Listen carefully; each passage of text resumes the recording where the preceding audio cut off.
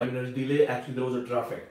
So I come back to my studio from my house, and today's traffic, maybe because of certain reasons, I got delayed standing out of my own office for 5 minutes. So let's get back. Today's topic is how to read British history. We have entered in age of Chaucer. Till now, in two different live classes, we have talked about Anglo section. All the new students who are watching it for the first time, if you just complete those two lectures on Anglo section, you don't have to read any other thing. Yes, I'm telling you with the experience of my 8 net double JRF and 17 set, and more set and net are coming. So I'm using my experience of gate and everything else. I'm telling you, simply remember that lecture on Anglo section, the two lectures on Anglo section are more than enough. Now we're going to talk about age of Chaucer.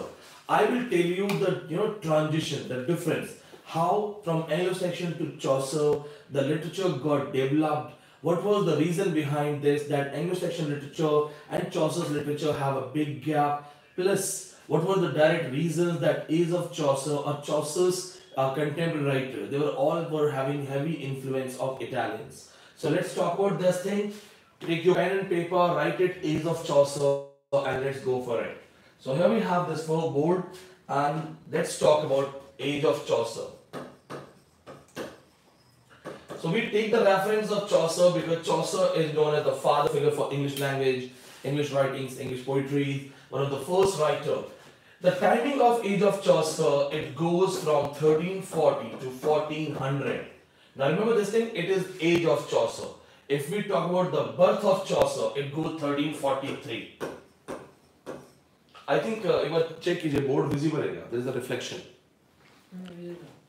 Students can see. That is very important. So students, remember this thing. We're talking about age of Chaucer. We go for round figure 1340 to 1400. But if they say the birth date of Chaucer, birth, then it's 1343 to 1400. So don't mix up these things. Don't be confused. Okay. Now the question comes that what are the changes? What are the differences? How we moved for a new age? So remember this thing, that there were multiple things were happening in this time. As one of the most important thing is the 100 Years War. 100 Years War. That's very important thing. From 1337 to 1453. That's very important thing. Then second thing, the Black Death epidemic. Black Death. 1348, this Black Death appeared in Dorset area of England. Dorset. It killed around 33% people, 33% public. Now, I suggest you to write down these points. What are we writing? हम लोग अभी क्या लिख रहे हैं? We are writing about the journey from Anglo-Saxons to Chaucer's age. You know, this is called transition from Anglo-Saxon to Chaucer's age. So what are those things which took place? What are those things which happened actually? So 100 years of war was going on. See, 100 years of 1337 to 1453. Then Black Death came in 1348. Then there are many other things. Multiple things were happening together. Now the question comes that how and why this age becomes very prominent. This is technically the first age of English literature. I hope you have written it. I want to tell you this thing. The regular war, 100 Years War, was being fought between England and France. England and France, they were fighting. So technically, the English colonies, English territories, English people, English tribes were having war with French tribes. The regular war was going on. What happens when the war goes on in your city, in your country, if the war is going on? What is happening to Ukraine right now? What is happening to the world? When the war goes on, everything gets disturbed. It troubles. Society's development comes to an end. No human development, no intellectual development, no social development. All things get closed. So technically 100 Years War made England, a different kind of country. A new, strong and better country. Now second thing, when you have a war between your colonies and their colonies, remember this point, friends, this is very important. See, reading literature is easy, but to understand literature is very tough. Remember this point, Why this 100 years war plays a role? I told you that England was fighting with France. But we already have talked about this thing that in Anglo section there were multiple tribes. Sections were there, Anglas were there, Jutes were there, Vikings, Barbarians, these kind of Danes, Scandinavians. So all of these tribes were there, but the majority was of Anglos, sections and Normans. They were powerful people. So these tribes, they were still having issues. These tribes, they were fighting each other also. But the moment they started fighting French tribes, these tribes found unity. Let's make it easy. In India, you have seen people are fighting on the name of religion, Hindu, Muslim, Sikh, Isai. They are fighting on certain things. But what happens if India goes for war with China? Then India, in Hindu, Muslim, Sikh, Isai, everything will become one. So technically, the 100 Years' War against France made England find its identity as a nation, a strong nation. So technically, अपने मतभेद बुला के सारे एक हो गए. England became a strong nation. Now, second important thing, the Black Death. What is the role of Black Death? Black Death is very, very important because this made people question religion. Black Death was actually a plague. A plague which reappeared in 1362, 63, 65. At that time, people didn't know about sanitation and there was no sanitation, no sanitization. People didn't know about the epidemics. People didn't know about that these epidemics, they get circulated. They are like pandemics. So when Black Death appeared in Dorset in 1348, it killed around 100, one-third population. 33% people died.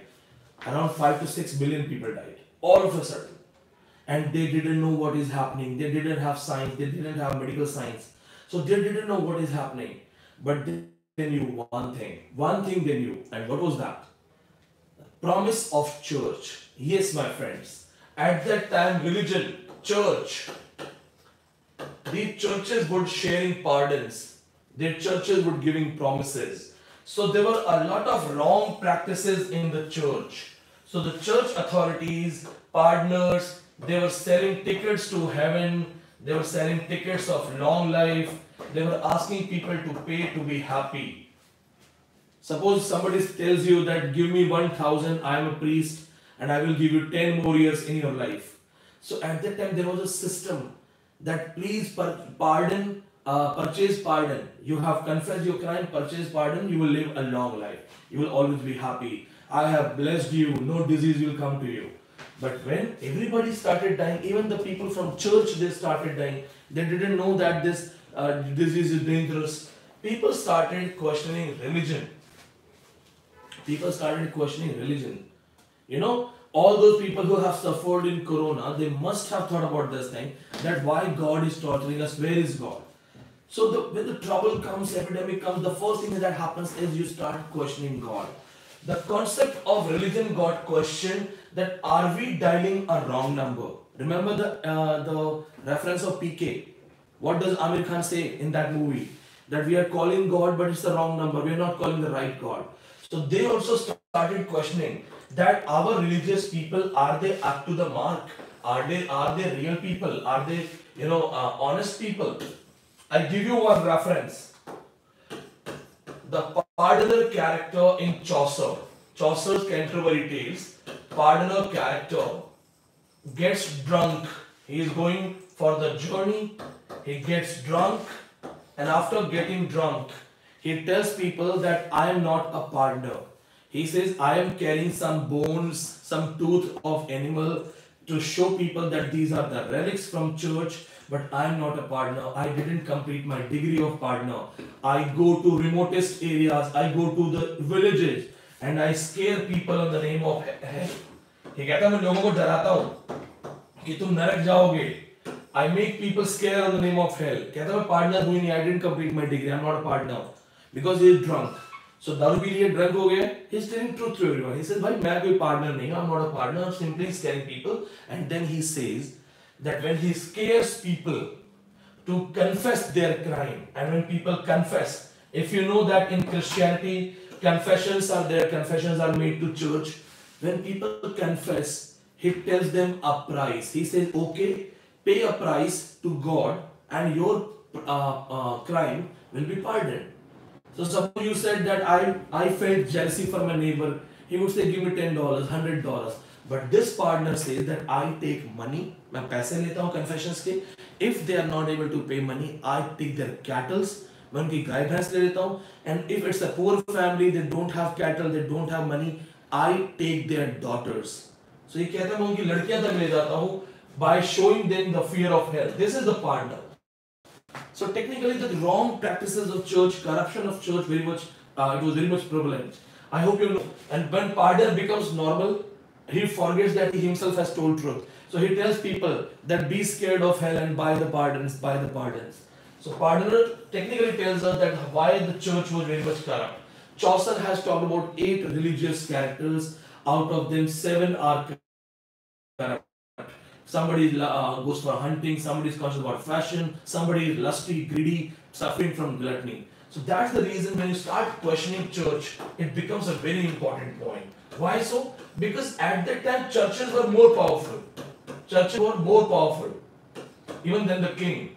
Churches, king ko bhi bol sakte the that king is of no use. If they asked you in ancient ages who was more powerful, mostly it was church which was powerful. I give you an example from Iran. The elections in Iran got conducted and Mahmoud Ahmadinejad became the president of Iran. But the Dharam Guru, the ulema of Iran, Ayatollah Khomeini, he simply called this election a bogus election and cancelled the seat of president. And Ahmadinejad had to resign. So that's the reason that he was a powerful guru. Same kind of things were here. Church was more powerful. So Chaucer's age, which is also the first modern age, Chaucer's age is also called the first modern age, actually tells us about the corruption of church and all types of other issues. I also tell you this thing, the corruption of church you have understood. We have a famous writer, John Wycliffe. John Wycliffe was the first man who translated Vulgate's Latin Bible into English. Vulgate's Latin Bible into English. The first man to translate. And that was the translation of Old Testament. Please remember this thing, Old Testament ka translation tha. The translation of Old Testament. So John Wycliffe, one of the first person to talk about reformation of church. He was the leader of the group Lollards. Lollards group का leader था ये. After Wycliffe, John Purvey became the second leader of the group. John Purvey. ये facts याद रखना दोस्तों. Paper में आते हैं 2-2 नंबर ले जाएंगे. These facts are very very important. The first leader of Lollards, John Wycliffe. Second leader of Lollards, John Purvey. Who were Lollards? The people who were talking about reformation of church. Reformation of church. ये actually गाना गाते थे. How many of you know what is LOL? You must have used LOL on Facebook, laughing out of laughter. But LOL also means to chant the bhajan, to chant the hymns. So they were the singers, Lollards. Wycliffe was the first man to translate Vulgate's Latin Bible into English. Also remember this point, that Vulgate's Latin Bible is also called Saint Jerome's Bible. Don't make a mistake, guys. Note karo. Saint Jerome's Bible. They ask you tough question in exam by changing names. Vulgate's Bible was in Latin. Same Vulgate, also called Jerome, Saint Jerome's Bible. Latin Bible in English. And it was Old Testament. Now many of you must be thinking, what is Old Testament, what is New Testament? It is believed that before Christ, the followers of God, Mother Mary, Virgin Mary, and people going to the churches, the bishops, the monks, their preachings, their sermons were compiled together. So the Old Testament is the part of Bible before Christ. New Testament is the part of Bible when Christ came, and the followers of Christ compiled the sermons and speeches. Initially, people didn't believe in Christ, and that was the reason that anybody who talked about Christ or Christian New Testaments, they were punished. The famous example of William Tyndale. Yes, इसको Tyndale से याद रखना. William Tyndale. He translated New Testament in English. William Tyndale, the first man to translate Bible in English, the New Testament. First Bible in New Testament style. He was burnt alive. इसको जिंदा जला दिया था, इसको fry कर दिया था उन्होंने New Testament के लिए. So make sure you remember that. Initially, New Testament was not that much famous. Now we have understood about this thing. We have talked about these wars. I tell you about the important dates in 100 Years' War. In 100 Years' War, we know that England and France were having issues in 1337 to 1453. Now I tell you that there were three important battles where England defeated France. Number one, Battle of Crecy, 1346. Battle of Poitiers, 1356. And then Battle of Agincourt, 1413. These three important battles are there. In these three important battles, English army had a massive victory. Battle of Crecy, Battle of Poitiers, Battle of Agincourt. Friends, ये याद रखना. They have asked questions. They will give you one more battle and will simply ask you pick the odd one out. ये याद रखना. Take a screenshot if you want to take. These three battles were very, very important. England found its identity as a nation. Now, as England found its identity as a nation, the very first thing they wanted to have was a language of their own. A language of their own. Why do you need a language of your own? आपको अपनी भाषा क्यों चाहिए? आपने देखा होगा बहुत सारे protest होते हैं. There are multiple protests going on. Somebody says no, we don't want Hindi in India. Somebody says no, we don't want Tamil in India. Somebody says we want English in India. People want a language. Language is the root of culture. जो आपकी भाषा है वो root होता है culture का. Kill the language, kill the culture. Root of culture होते हैं. Guguwa Thiong'o's statement, the greatest writer from African literature, Guguwa Thiong'o, he says, kill the language, kill the culture. किसी की भाषा खत्म कर दो, language खत्म कर दो, culture अपने आप खत्म हो जाएगा. Kill the language, kill the culture. अंग्रेजों ने हमें क्या किया? अंग्रेजों ने हमें अंग्रेजी भाषा दे दी. The Britishers taught us English language and then we started becoming English. So we are not into those typical celebrations, right? How many of us actually go for Makar Sankranti and how many of us actually know about all other kind of Shukla Paksh, Ashtami, Vastami and all? We don't know that much, right? We know about chocolate days, we know about some Father's Day, Mother's Day, this day, that day. Technically, we started becoming like them. So that's the message here. That if you want an identity, work on your language. Find your language. You should have your language first. Now see, at that time, English was not a language. Remember this thing, friends. I have told you that Anglo-Saxon works were written in English, but that was the oldest form of English. The words taken from Turkish literature, the words taken from French, Latin, and all those words were not in proper way. Also remember this thing, that English language will have two major shifts. First, in Elizabethans, after 1550, English will have better words. 100 plus words were coined by Shakespeare. And then English will have a better standard in neoclassicals. The present day modern English comes in neoclassical. We will study great vowel shift. I know nobody has taught you these things in your colleges. But we will study Otto Jesperson's question of net exam. Otto Jesperson's great vowel shift. Jesperson's great vowel shift. We'll study that. We'll study about Edison. Samuel Johnson said if you want to command over English language, give your days, give your nights to Joseph Edison. We'll read all these things. So now, let's get back to Chaucerian style. If you're a new student and you want these kind of lectures, if you can go for online class, I suggest you go for online classes. They will find these kind of lectures on every topic.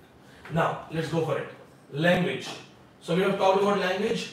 At that time, there were multiple dialects. See, Mercian was a dialect. Mercian was a dialect. East Midland was a dialect. East Midland was a dialect. Kentish was a dialect. Northern Bream was a dialect. Southern Bream was a dialect. ये multiple dialects हैं in England at that time. These were the major dialects in England at that time. Now the question comes that one of this dialect will be taken by Chaucer and will be converted into English language. Yes, my friends, East Midland is chosen by Chaucer. East Midland. Why so? It was the language of center of England, more prevalent than other dialects. Chaucer selected East Midland to be converted into a new kind of language which is known as modern day English. And we also know that East Midland was very much flexible in its standard, was very much close to the first language Ingla. Ingla language and East Midland were almost basically same. So technically East Midland language was used by Chaucer to be converted into English language. Yes, my friends, even English language didn't exist before 1362 and other days. Now, English became the language of court in 1362, language of parliament 1363, and language of school in 1386. Keep writing. Language of court. English became language of court 1362. Language of parliament 1363. And English replaced French from school syllabus. School की पढ़ाई English में शुरू हो गई. 1386. The first book in English, Canterbury Tales, came in 1388. 1388. All these facts can give you JRF. Just the way I'm teaching right now, I remember all these things. ये आपको भी याद रखना है. Language of court 1362. English became language of parliament 1363. School syllabus, English replaced French for schools of 1386. Canterbury Tales was written. The first book in English was written in 1388. And now let's talk about the kings of that time. Who were the kings at that time? Three important kings: Edward III, Richard II, and Henry IV. Henry IV के बाद Henry VII वगैरह बहुत आएंगे. Henry VIII तक आएंगे. Henry IV, I should rewrite it. Edward III, Richard II, Henry IV. Also remember their time duration on throne. 1327 to 1377. Approx 50 years. 1377 to 1399. And 1399 to 1415. Henry IV. That's the reason you will understand that from 1327 to 1415, these three different kings were actually very much important in 100 Years' War, in development. Plus, they were the people, they were the kings at that time, the time duration of Black Death. I hope you have gone for these things. I will stop it today just because having some headache also because of rash driving. I came for the class. So we'll stop it here. If you are loving the lecture, I suggest you to be the part of online classes so that you have thousands of lectures like this. And I will be continuing here also for all of you. Thank you so much.